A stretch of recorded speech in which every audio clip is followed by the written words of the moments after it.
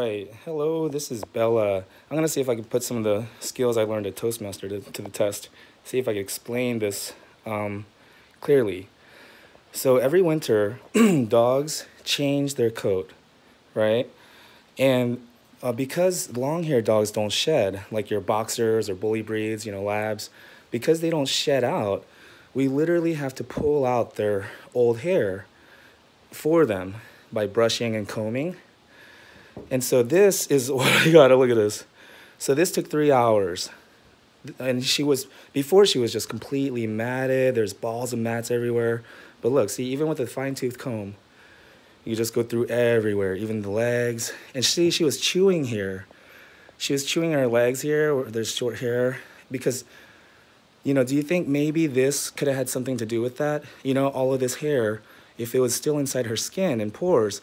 And actually, it's not just the hair. When I combed these hairs out, when my phone was sitting here on the table, the black screen, you could see it better, all the white dander.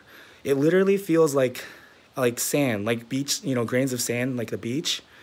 And so let me start over. The hair is an extension of the skin. So when you feel rough hair, you could pretty much guarantee that under the rough hair, the skin is going to be rough. Why is the skin rough? Because all of this is jam-packed in those pores. Because those pores are jam-packed, when you run your fingers through it, you're gonna feel tiny little bumps, trillions of tiny bumps everywhere, because there's trillions and trillions of pores.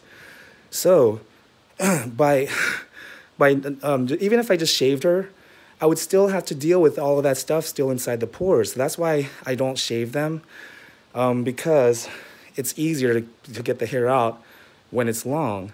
So I combed them out and this took about 3 hours. But see, can you imagine how easy the bath is gonna be now?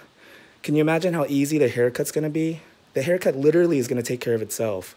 See, she's already got a nice shape here to her neck, to her shoulders. This literally was not here before. There's no shape to it. It was all puffy because of all of this. So whenever a vet tells my clients that it's seasonal allergies, and they just keep pumping them full of shots and medication and antibiotics and all this stuff, it really makes me question. It really makes me suspicious, because does the vet not know that this is how the dog's skin works every winter? Do they not know that?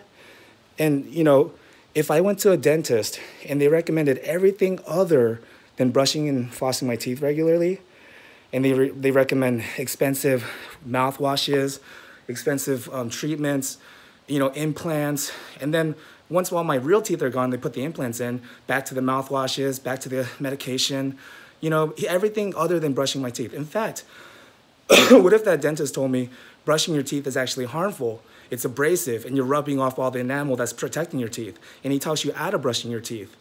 Would you trust that dentist?